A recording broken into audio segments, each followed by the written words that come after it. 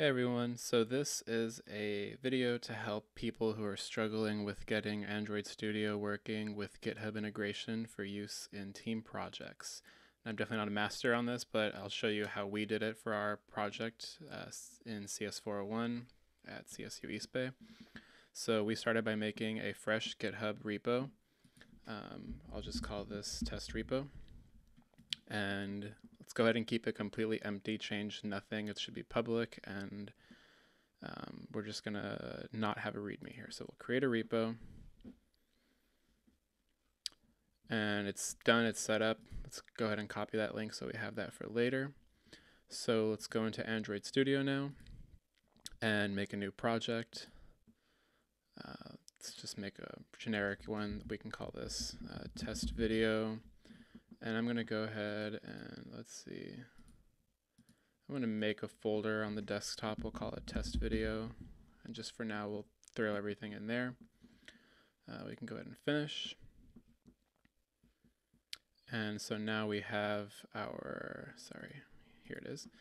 We have our new app, very basic. I can go ahead and just make a really quick little change.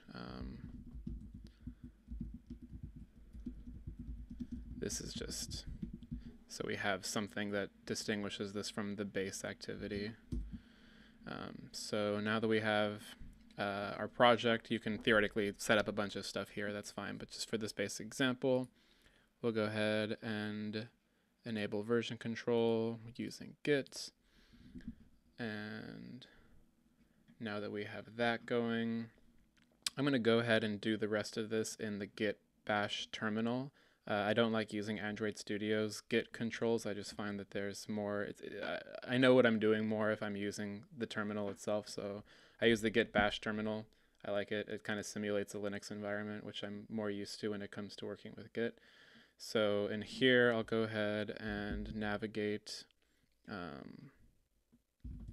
I'll navigate to my desktop. Where was that? There you go. And then we'll head into this repo we just made. So you can see I was sort of bouncing around till I found that directory. And you see here that we see master. This shows us that we are in the highest level directory. So, you know, the desktop doesn't have this. And then when I go into test video, I do see this. So this shows that I'm in the right directory. You want the highest level in this directory structure because we want to upload the entire project. So from here, I'm going to go ahead and if we do a quick git status, you can see nothing is added yet. So we'll go ahead and add everything, the entire project. You're just using git add period. Period says this directory, that will add everything. So from here, we can do our first commit. And now that that's done, we want to use that repo link to add a remote that we're linking to this local. So we have a local GitHub repo. We want to link this to our external one. So we say git remote add origin, and we'll go ahead and paste that link that I copied earlier. This is the link from my GitHub repo that I got from here. So we'll go ahead and add that remote, and we'll verify that we are in the right spot, git remote -v. So from here we can do our first push, git push origin master. This is going to push our project that we made now to the GitHub repo that we created in the beginning in its entirety. It's been pushed now. If I go check out GitHub, if we go to test repo itself, you can see we now have everything here. Your directory, if you're following along, should look pretty much almost exactly like this, very similar. So if you have Gradle integration and everything working right, it should look similar. And I should have noted in the beginning, it's important that everybody is on the same version of Android Studio and Gradle. I'm not sure that it matters so much, but just to be safe, it's a good idea when you open Android Studio to go ahead and go help, check for updates. And it'll guide you through. If you have plugins that are out of date, it'll probably recommend you upgrade those. So try to have everyone on the same version of Android Studio and on the same version of Gradle. Might not make a difference, but it might. So just so we have that. And just to demonstrate that this works, we'll go ahead. So these are instructions that I've given so far for the person who's creating the repo. So for the other members in their group, they're going to instead import a project from version control. So they're going to, if they want to pull down, basically they want to help work with this. So we're gonna go ahead and so we have in our desktop our test video repo. Let's make another one. This is gonna be pull test. So this is gonna be a test for everyone else who didn't create the repo. They're gonna go ahead and use their directory, wherever they want to put the project. And here where it asks for the URL, we can go ahead and throw down that same URL.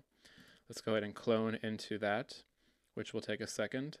I'll go ahead and open in a new window and give this a second. You can see Gradle is still chugging along.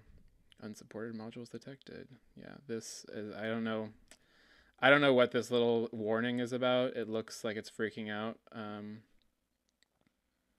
But in my experience, if you just wait a little bit, it'll sort of figure itself out.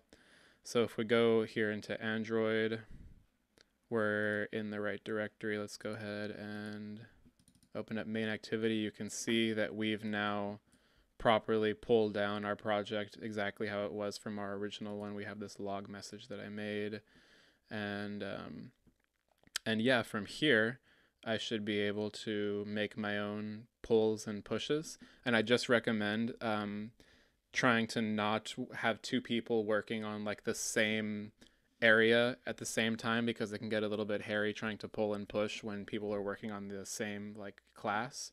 So a good recommendation is to start by like making all your activities and just make them basic stubs more or less, and try to get that working first, because if you have that navigation working, then you can have different people come in and work on different parts, and it won't be such a pain when you're trying to, pull and push and merge and things like that. So hopefully this helped someone out there who was struggling. I can go ahead and throw down maybe a link or something in the description that I used to initially help me. It's pretty much the same information, or a lot of the similar information. So good luck, everyone.